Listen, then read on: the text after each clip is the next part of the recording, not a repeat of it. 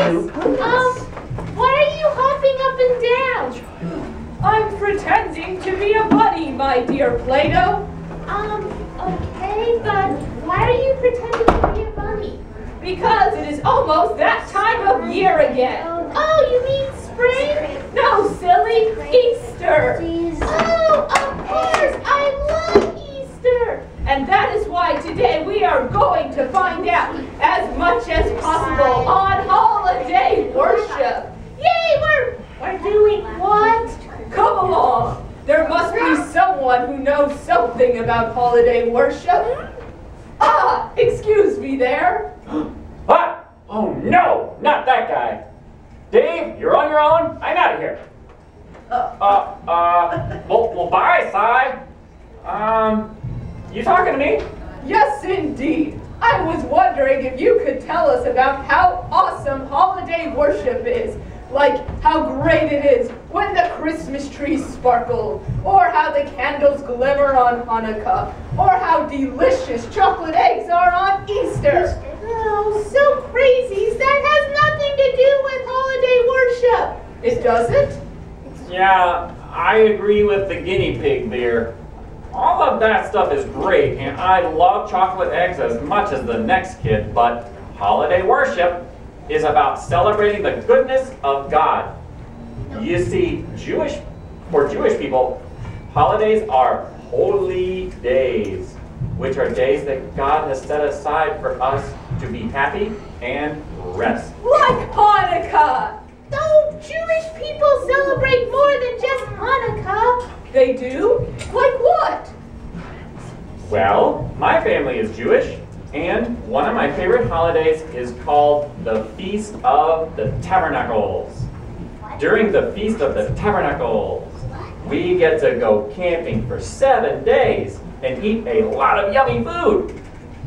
This is because that holiday is reminding us of the 40 years that our ancestors spent in the wilderness on the way to the Promised Land. Oh, that sounds cool. Well, it is fun, and I like to go camping with my family. The one my older sister likes is called Yom Kippur. And that's a little more intense. On Yom Kippur, we spend the day confessing our sins to God. If you're old enough, you are even supposed to fast, which means that you can't eat any food or drink any liquid for a whole day. Oh, that sounds a little dry. Yeah. Luckily, I'm still too young to do that. But all of these holidays are there to remind us about our great and powerful God. And that's what Easter and Christmas are. They're the Christian holiday worship to celebrate the goodness of God as well. Now that's a lot of holidays. Thank you for your time, Dave. Play-doh, we must leave immediately. Why? There's bound to be some sort of holiday happening somewhere right now, and I don't want to miss out on a single minute. But it doesn't work like... Oh, not again. Well, kids, do you think that Socrazies will finally get the point and learn more about what the holidays really are? Yes. No. We hope so. We have someone else who would like to talk to us, though. Can anyone think of who that might be? Chester. What? Who?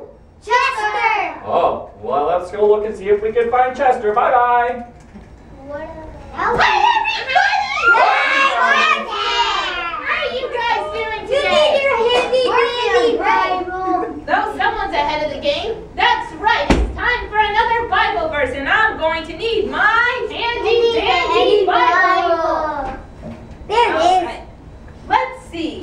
Today it is turned to Psalm 118:24, and it says, "This is the day the Lord has made. Let us rejoice and be glad in it." Oh, I know that verse. Yeah, it's on my wall in my classroom. Yeah, it's a very well-known verse. My grandma Doggy used to say it all the time. It was one of her favorites. Okay, let's say this verse together then. This is the day The Lord has made. Let us rejoice and be glad in it. Let us rejoice Let us rejoice and be glad in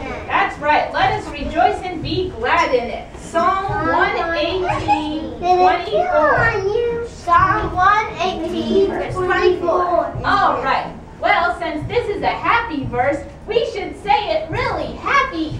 So let's bounce up and down and say the verse really happy. Yeah! This is the day. This is the day. This is the day that the Lord has made. Let us rejoice and be glad in it. Let us rejoice and be glad in it. Psalm 118, 24.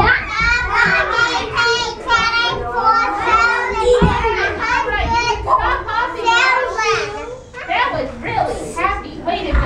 But now, let's try something a little different. Even though this is a happy verse, let's say it sad. Because we rejoice in the Lord even when we're sad. So let's say the verse sadly. This is the day the Lord has made.